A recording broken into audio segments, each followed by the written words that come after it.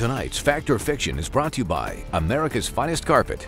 In tonight's Fact or Fiction, we are looking into an unusual product that you might have seen pictures of online. It is a substitute phone to help people deal with their smartphone addiction. The 5 phone-shaped objects allow you to simulate motions such as scrolling, swiping, even pinching.